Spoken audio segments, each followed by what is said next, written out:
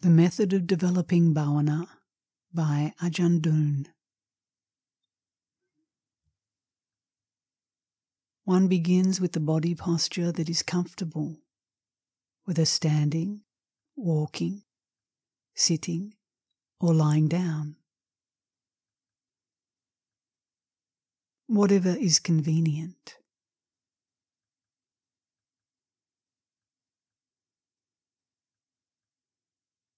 One should then make oneself fully aware with just bare awareness.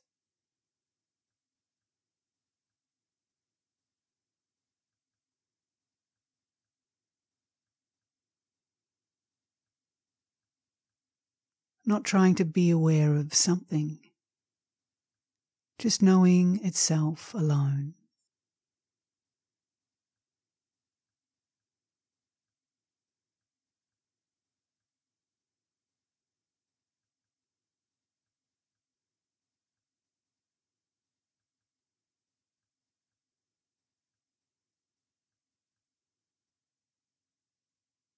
One then keeps the Citta, the mind, there continuously, just in bare awareness.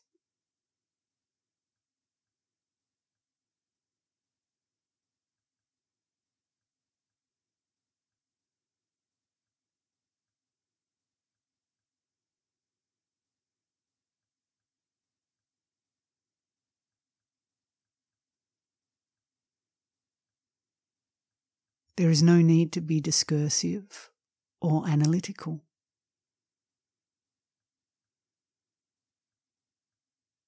Don't force it, but also don't let the Citta be free to follow events.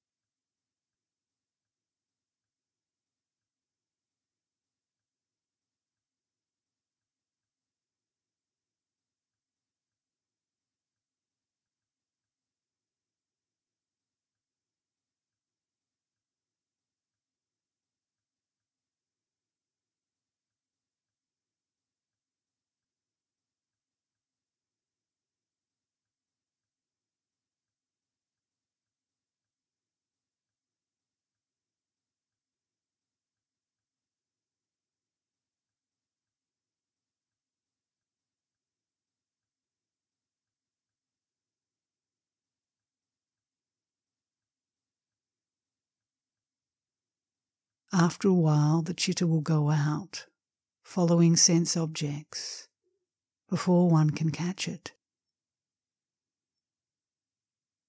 This is normal for a beginner.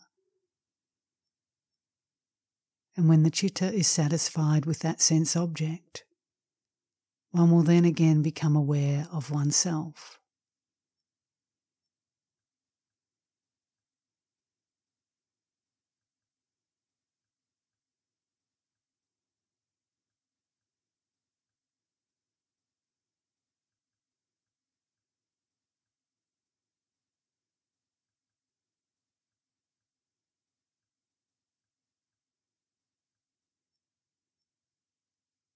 When one becomes aware, one should investigate by comparing one's state in still awareness and one's state when the Citta is following sense objects. What is the difference?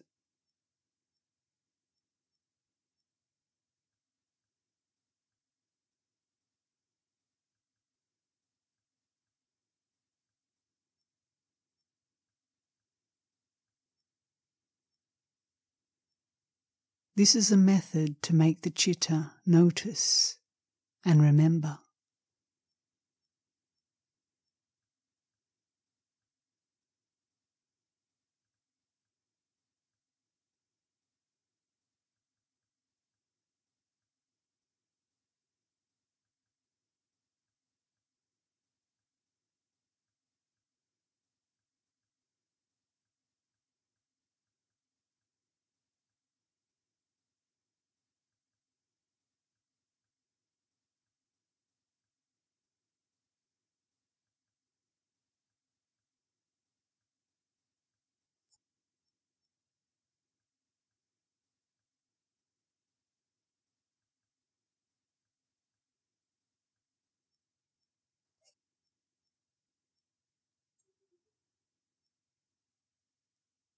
After this, carefully and gently keep the citta in a state of still awareness as before.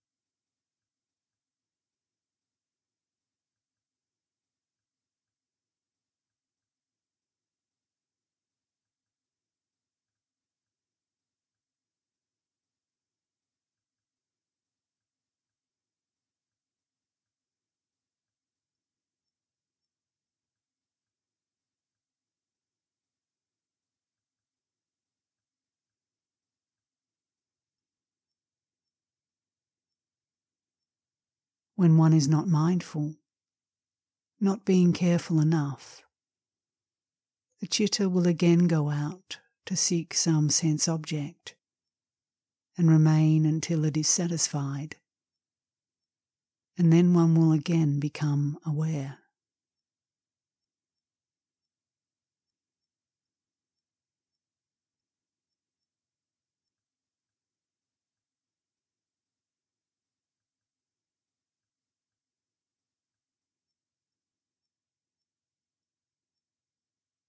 When one is again aware, reinvestigate,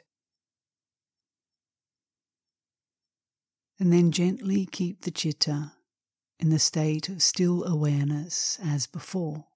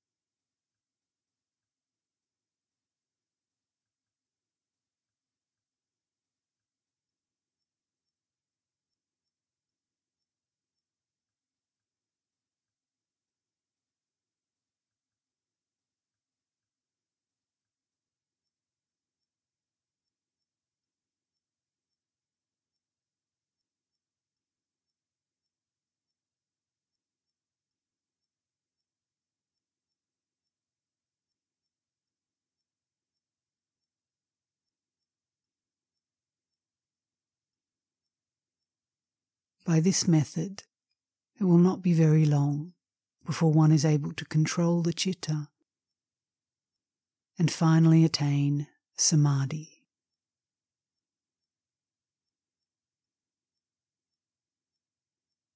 One will then be clever in the ways of the citta without having to learn it from another.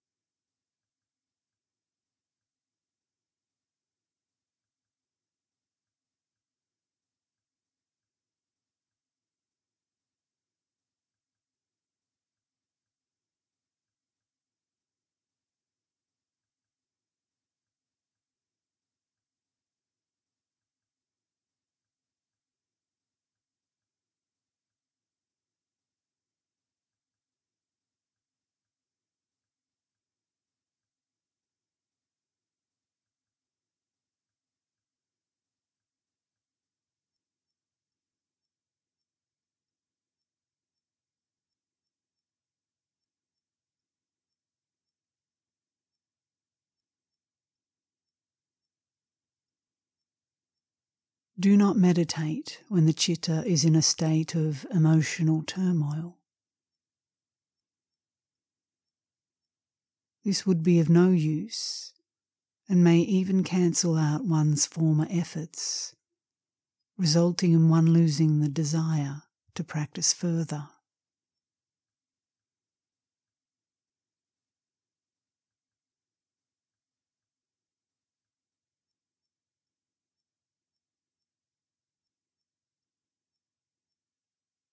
When one is unable to practice in the way just outlined, one should try thinking Buddho or any other word, as long as it isn't a source of disturbance or aversion.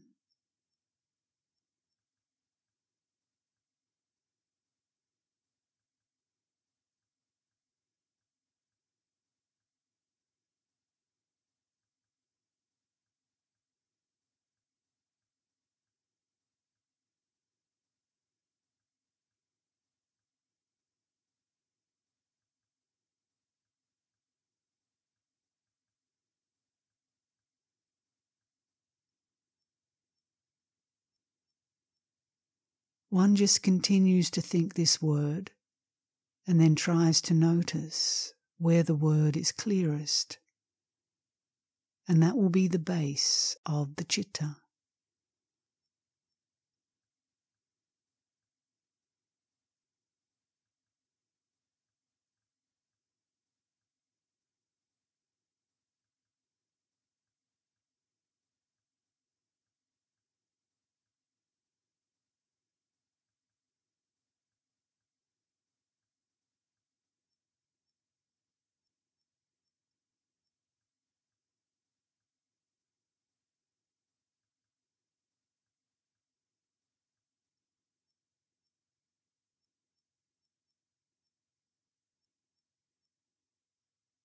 One should notice that this base does not remain stationary at all times, one day being one place and another day somewhere else.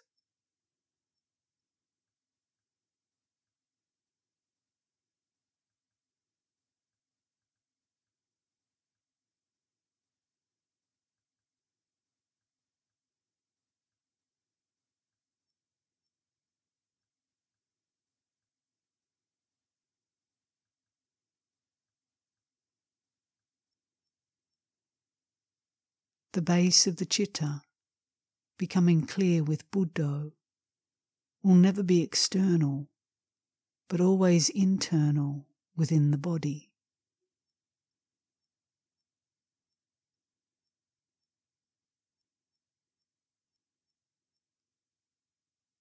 When we investigate this, however, we will not be able to pinpoint the exact place within the body, making it hard to say whether it is external or internal. When this happens, this means one has arrived at the correct base of the citta.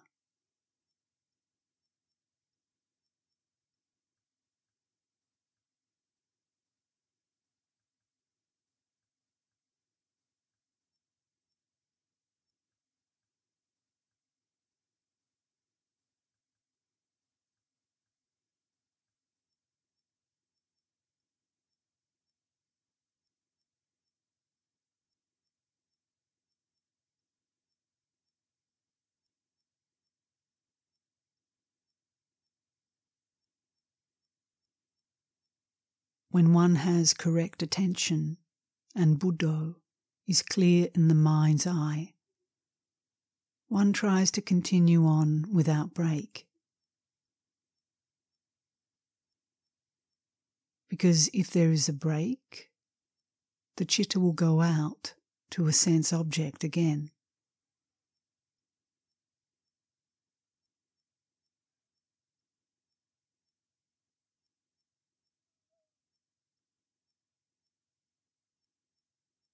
When it is satisfied with the sense object, one will then again regain awareness and continue Buddho as before, according to the same method as just mentioned.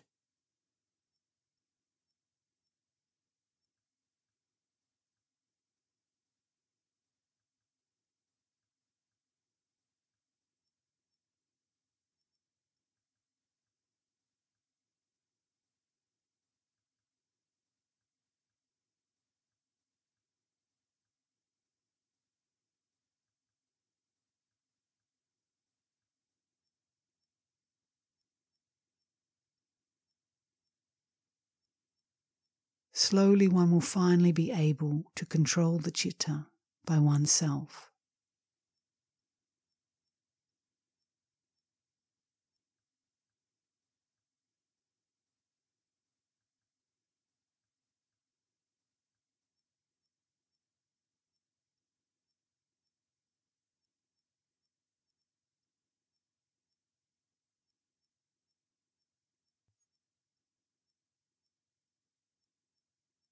Remember that in being aware of or fixing the citta, one must have in mind the aim of developing the citta to the desired state. This aim is virtue, sila.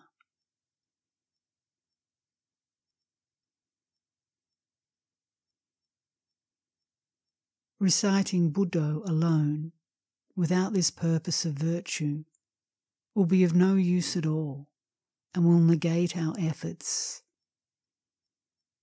making meditation difficult in the future.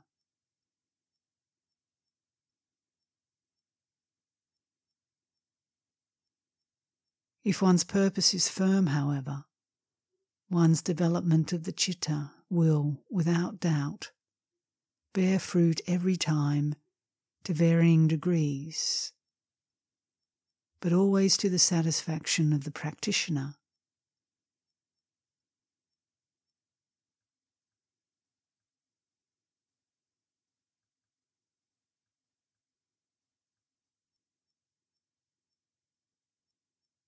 In using Buddho, clear, fixed thought and consistency must be coupled with diligent effort.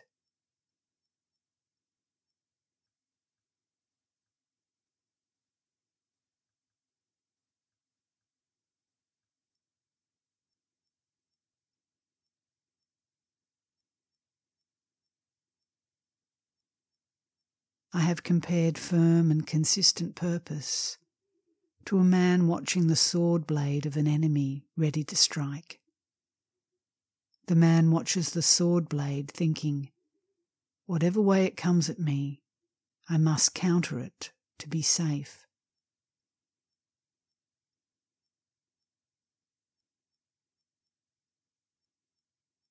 This determination must be firm in order for samadhi to arise. If it is not, then don't waste your time and ruin your faith.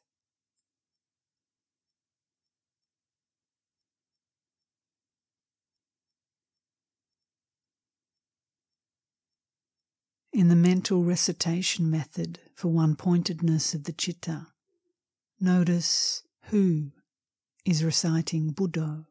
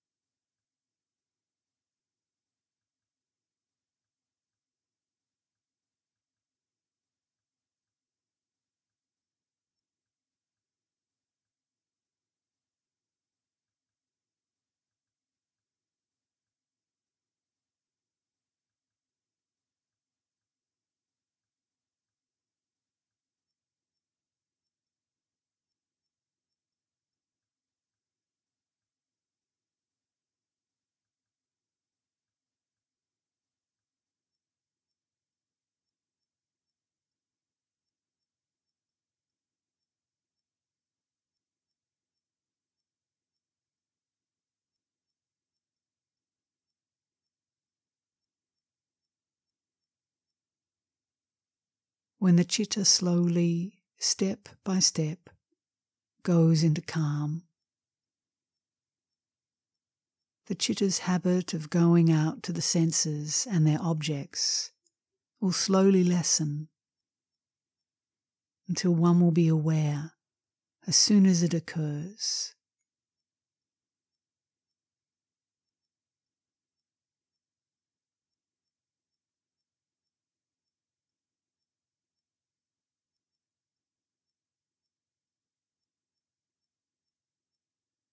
When one gets to this stage, the word Buddho, mentally recited, will disappear on its own because the recitation word is a gross object.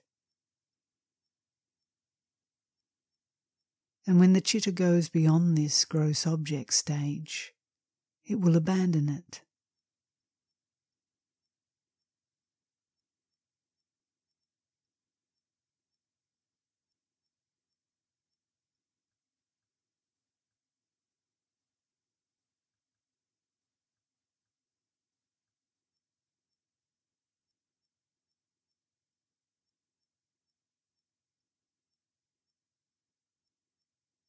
When the preparatory word has disappeared, one need not recall it.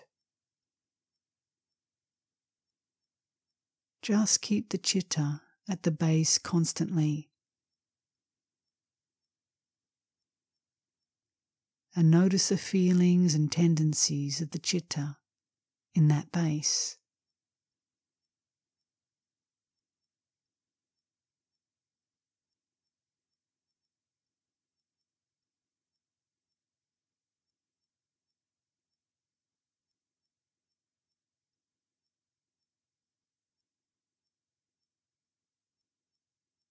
One should look at the citta when it is calm.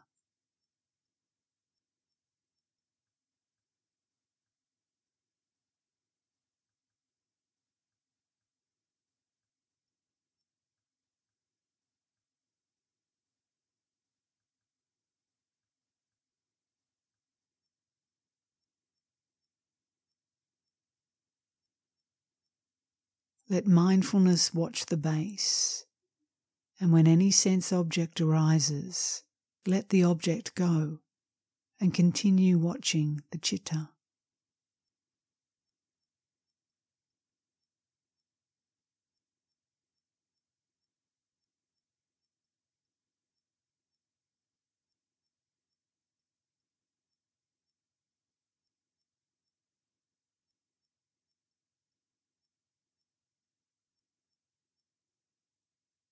One should not worry or force,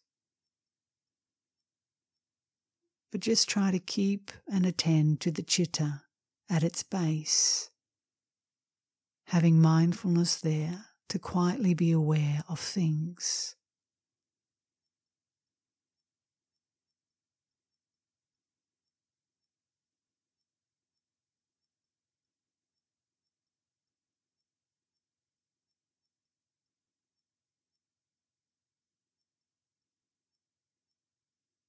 One should not speculate about the citta as to what is happening or what arises. Just be aware.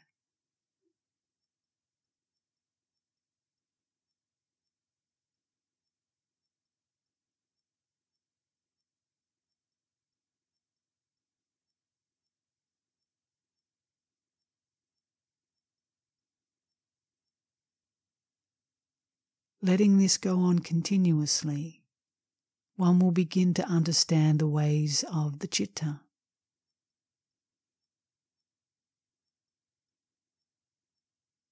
Does the citta create the defilements, or do the defilements create citta?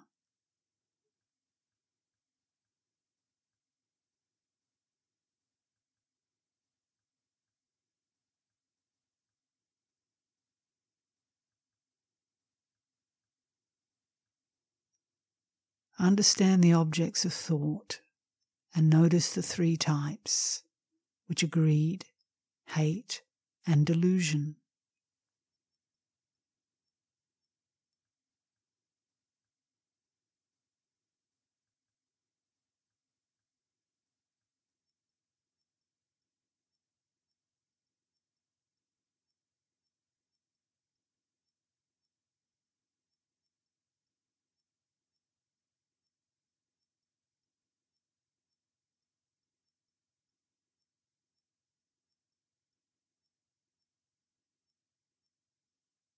Don't send the citta outside.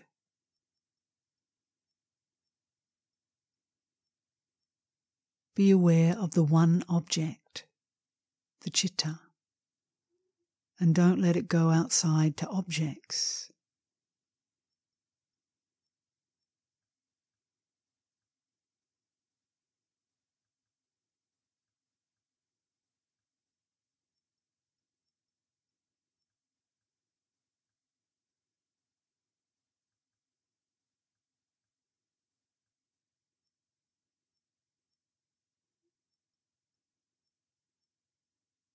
When the citta does go out, mindfully return it to its base and awareness.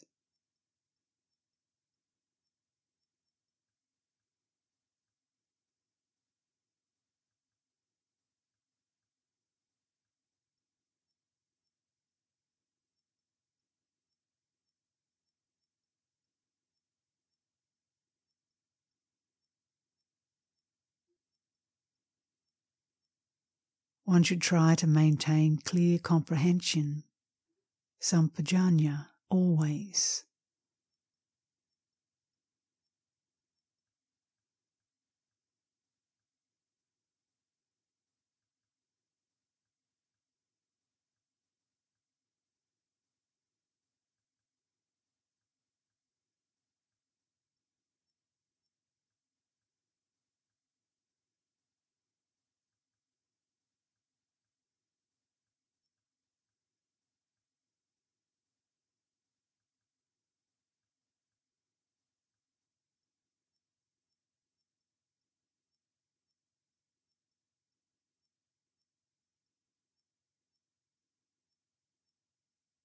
With the exception of normal vision, one should pay no attention to mental images or nimittas.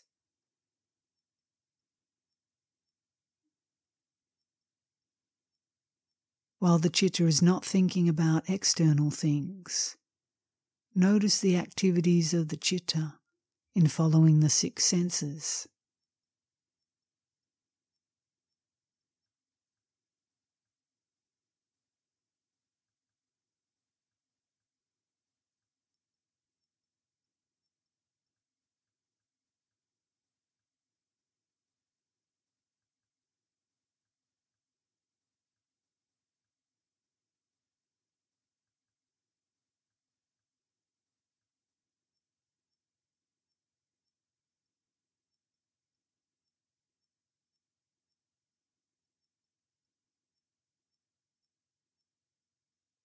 One must attain knowledge, jnana, in order to see the citta, just as the eye sees form.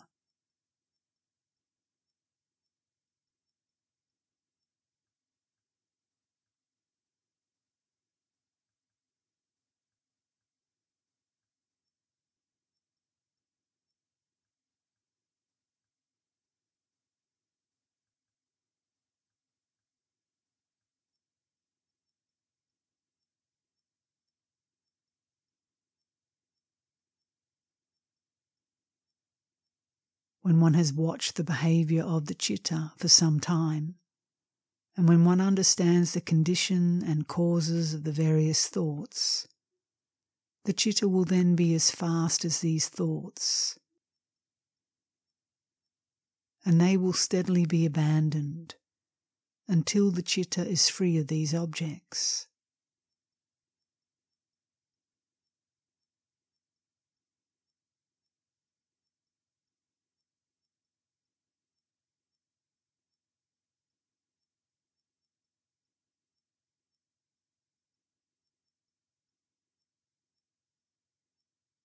The citta will then be free and separate from the body-based feelings, remaining at its original base. Seeing this way is seeing with the eyes of wisdom.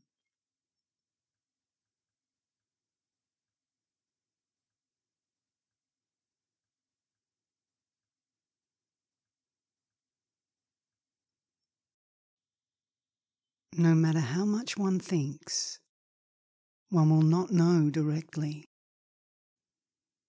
But when we stop thinking, we will know.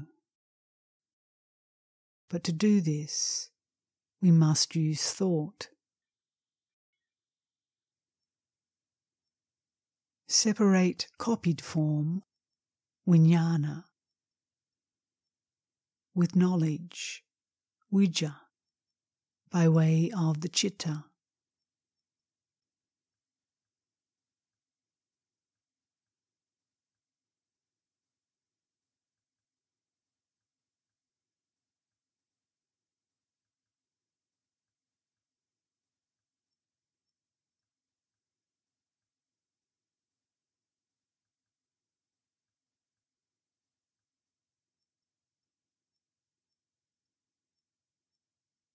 When one is able to understand that the citta and body are separate, one then continues to watch the citta to see if there is anything remaining in its base or not.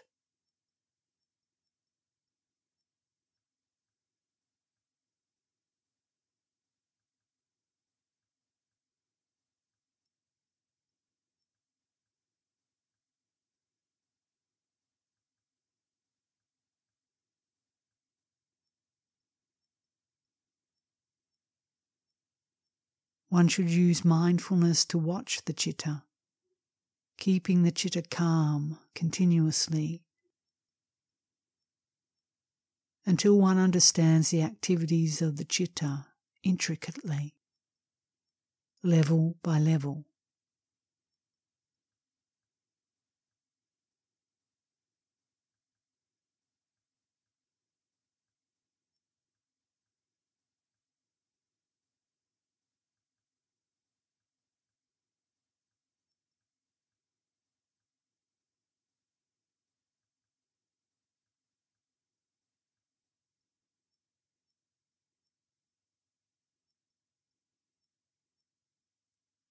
One must understand about causes and results, and that these, in fact, come from the thoughts that originate in the citta,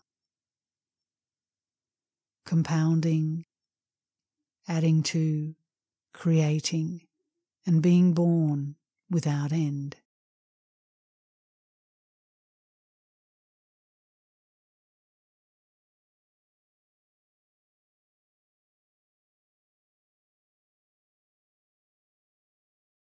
These are the illusions that deceive people.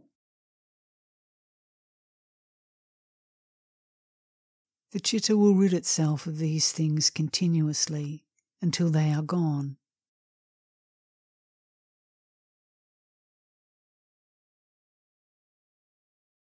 This means developing the citta to the point where one can ignore the smallest atom of consciousness in the citta.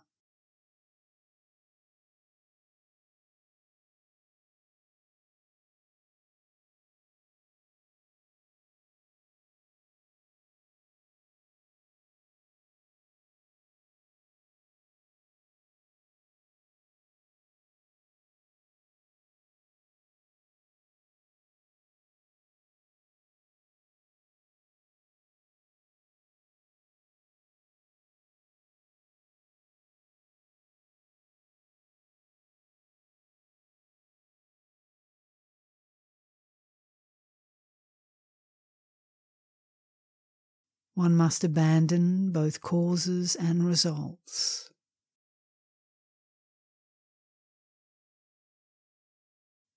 When one has developed the citta to the point where it is free of thoughts and compounding, or empty, one no longer depends on cause and results.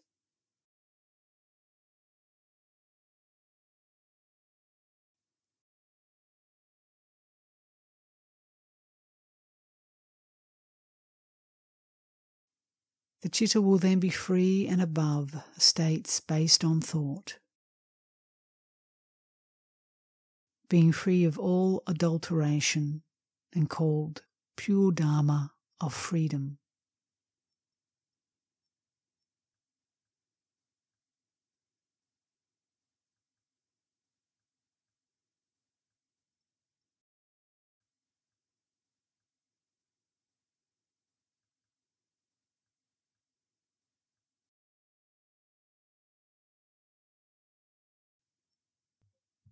all debts are then paid, and one would be beyond the cause of birth.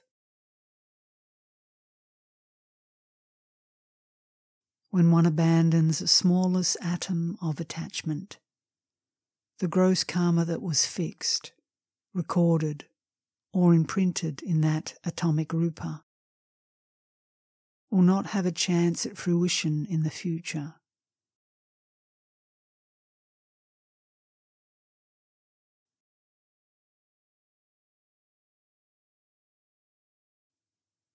The debts are no longer increased when the citta is contacted by internal or external conditions.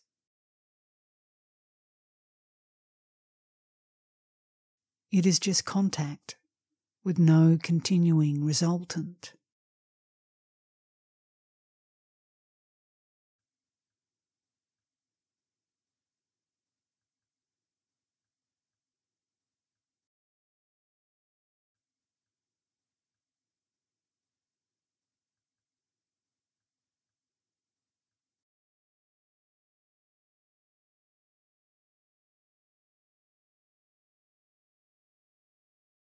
One has escaped the gross karma in the former being and has paid all debts with no further affairs, responsibilities, or ties to cause rebirth in order to repay karma.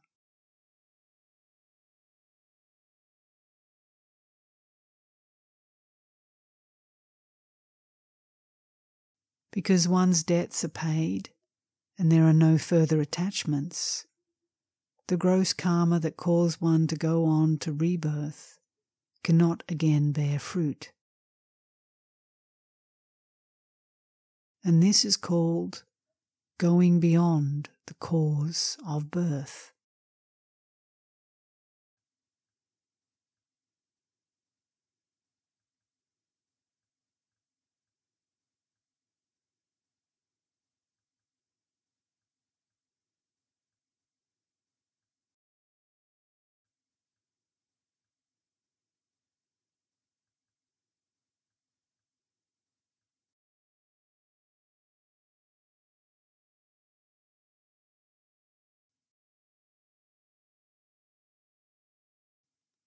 One who knows, who is enlightened, does not say what that knowledge is. When all Dharma has been transmitted, then how can that which is called Dharma be Dharma?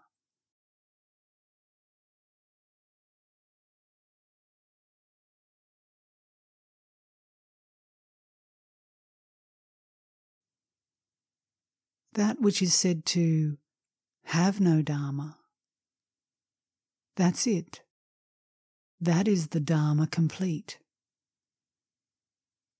The one who knows is real, but the known is not.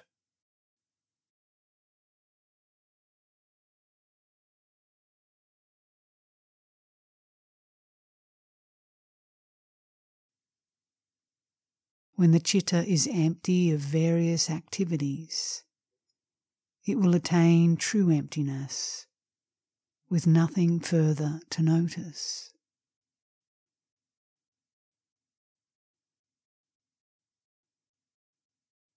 One will then know, in truth, that the citta has no form. It is one with emptiness.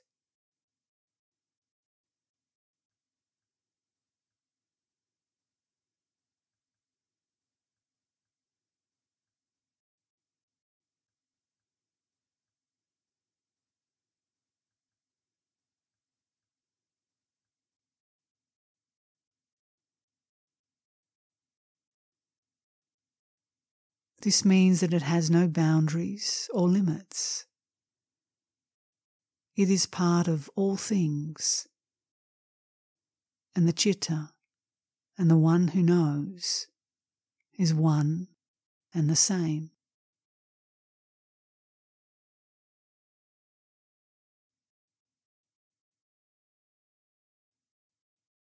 When the citta and the one who knows are one in emptiness,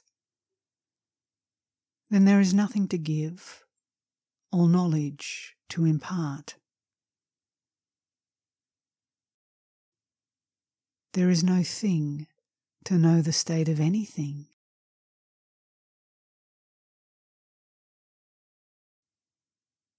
There is no state to know a thing.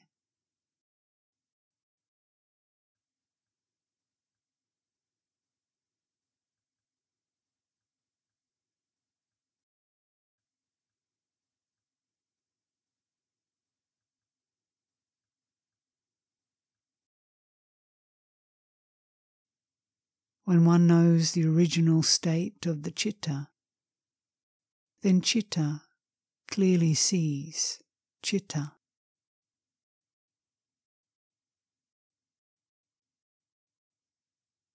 The Citta will then be above all states of conventional labelling,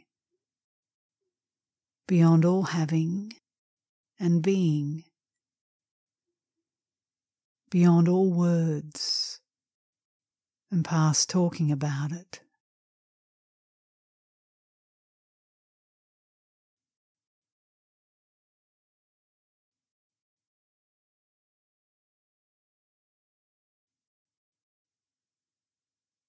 It is pure nature and light, coalesced in emptiness, unadulterated, and the brightness of the original universe. It is called Nibbana.